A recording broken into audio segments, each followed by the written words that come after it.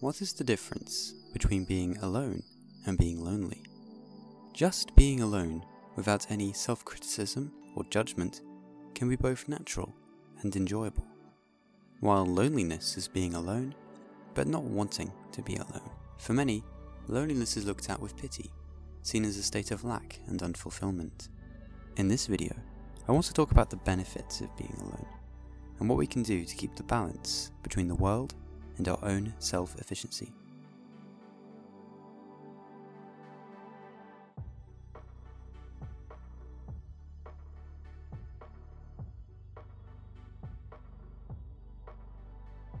How necessary is social interaction for a happy and fulfilling life? Nowadays, while we rely on people to grow us food and give us clean water, provide us with heating and shelter, there isn't much of a survival advantage to having lots of friends. By and large, we can survive on our own. So why do we make friends and take part in social occasions? It comes down to a phrase the psychotherapist Adler coined community feeling. This is a feeling of being of use to the world. Your skills and interests having a positive and meaningful impact on the world outside your four walls. This can be through volunteering, work that you enjoy and that benefits others, or simply taking part in group socials or one-on-ones. It is through collaboration and discussion that community feeling is satisfied. However, this doesn't mean that our whole lives should be dominated by this. It's important to have time for reflection and self-observation, turning your life away from the external and going deeper into the internal, therefore leading to more valuable relationships. As through being content in oneself is essential in having more meaningful relationships with other people. It could be said that the impulse to make friends and have romantic relationships comes from a lack within ourselves. We aren't whole and fulfilled in our own skin, so we search for the missing part of ourselves in other people. But this can lead to dysfunctional relationships. If our interaction with another person is predicated on what they can give us, we are not honouring them as individuals we can learn from and grow from, but individuals who can distract ourselves from the mental baggage we carry. We are trying to bring a person whose actions are out of our control into our control. This creates a relationship of clinging that can only result in disaster. The Stoics say we should separate the things in this world we can control and the things we can't, examples being people, the weather, and the traffic.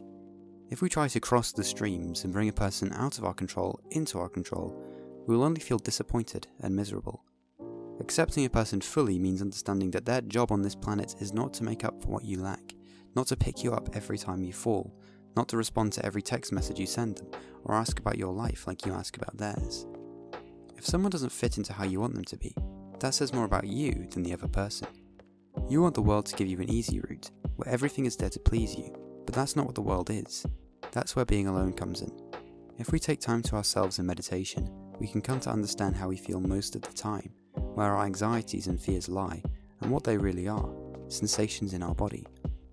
Our feeling of having problems that other people can solve, fear of death that can be distracted with company, and social anxiety because we listen to our mental judgments, are all symptoms of a lack of meditation. If we tune in to our bodies deeply and thoughtfully, we can see that all of these are simply energy sensations in the body. Without a closer eye on the workings of our mind, and its finely tuned system of creating distracting thoughts that pull at us like a magnet and bring anxiety into the body, we'll never escape our feelings of self-deficiency that plague our external life. If you can't bring your attention from your thoughts to your breath and body alone, how can you do it when in the midst of social situations? When you are alone, it's just you, consciousness, and your mind, an object of consciousness. Being able to stay centered and still while your mind criticizes, ridicules, and protests like a misbehaving child is probably the most valuable skill one can have. If you're able to do this, you're more likely to have stronger relationships with other people. Instead of seeing someone as a mental concept, someone we compare ourselves to, criticize, judge, cower away from, or see as godlike, we see them raw and unfiltered by the mind. Our senses, sight, hearing, and touch, are enough to fully engage with a person, unclouded from mental noise that treats that person more like a thought than a human being. Can we drop our mental noise and fully be present with a person, listen intently to them, instead of see that person as a means to an end? Only through being alone can we learn these skills. Instead, we will be caught up in not only our own ego, but the egos of others. Mental noise isn't just in our own head, it's in everyone's, and if we aren't aware of it, we can react to things unconsciously and react to feelings in the body negatively when all they are just feelings. In their raw form, whether it is anxiety, fear or dread, it is just a feeling and it's our mind that labels it and makes a problem out of it.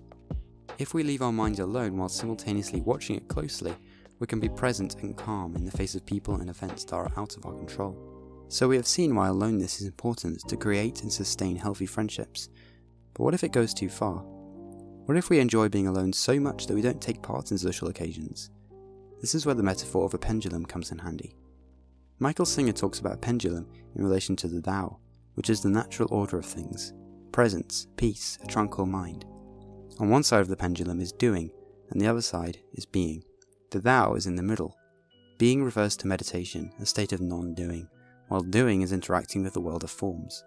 Most of us are on the side of doing, which if done unconsciously is our way of escaping boredom. Boredom being yet another feeling that we label.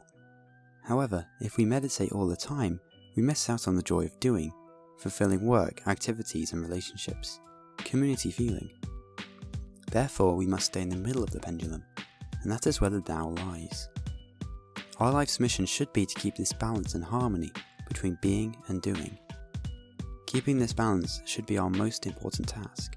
You should ask yourself a few questions. Are you escaping from yourself through friendships and external achievements? Have you looked deeply into who you really are? Not a name, but consciousness itself? Then step back and take some time in solitude meditating, reading and doing something creative that requires being alone. Or, are you too happy being alone? Have you created a comfort zone of security that doesn't allow anything you can't control to enter? Then maybe take some steps into the world, follow your will, not your mind, and stretch and pull at your comfort zone. Take part in social situations, organise them yourself, and share the joy and security you feel inside with the world outside. Whether you are introverted or extroverted, alone time is valuable and necessary for a healthy mind. So sit down and focus on your breath, because not enough of us appreciate our natural, peaceful breath that keeps us alive. Feel your heartbeat, notice that watching it brings it down to a comfortable rhythm. Focus on your chest, the knots that unconsciously build up in there, and see them as nothing more than a sensation in your body. Bring presence into your life, and you will gain clarity and insight that will form the basis of healthy and sustainable relationships. Why don't you close your eyes and breathe? It might just save your life.